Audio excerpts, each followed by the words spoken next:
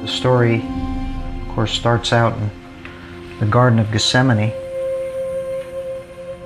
out on the hillside outside of Jerusalem. And it was there that Christ took his disciples to pray. And he knew what he was facing, although the disciples did not, in great anguish. He cried out to the Father, "Lord, if there's any way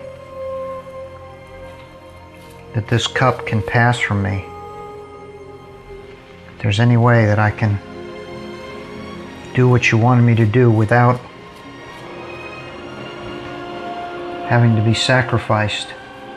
And it was then that Christ was able to say, "Oh, Father, not my will, but yours be done."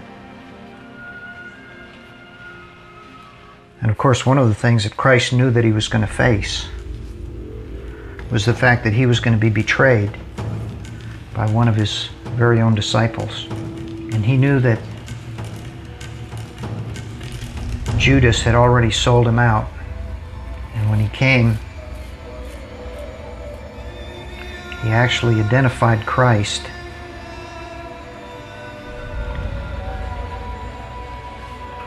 with a kiss. And he was taken before the court.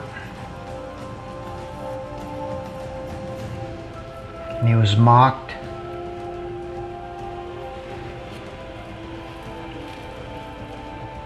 He was beaten. And he was subjected to scourging. And even after all of those torments and those wounds, and he was so badly beaten that he needed help in carrying the cross. When they got to the top of the hill, they actually nailed him to the cross.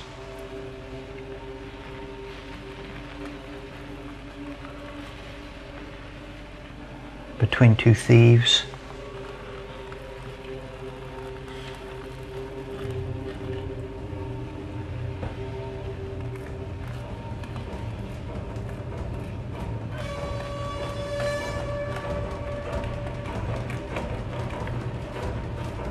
He was wearing a crown of thorns that had been placed on his head, mocking him as the king.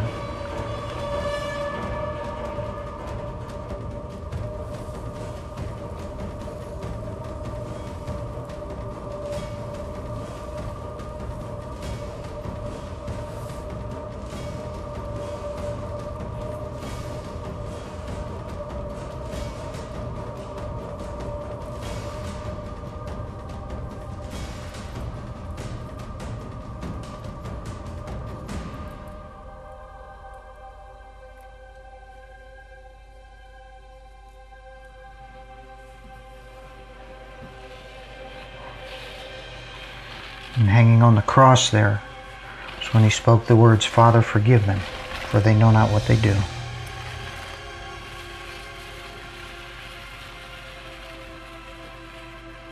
The grave where he lay, they had rolled a large stone over the opening.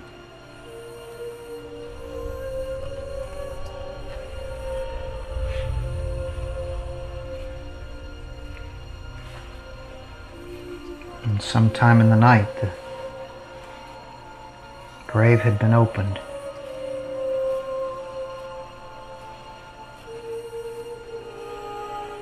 And the man that everyone thought was dead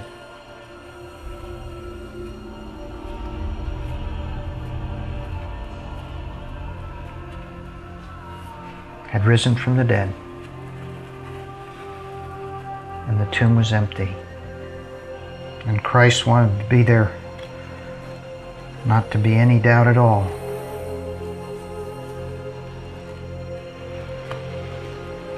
And so he actually appeared to his disciples and showed them the wounds in his hands and in his side, so that they would believe that he had come back from the dead.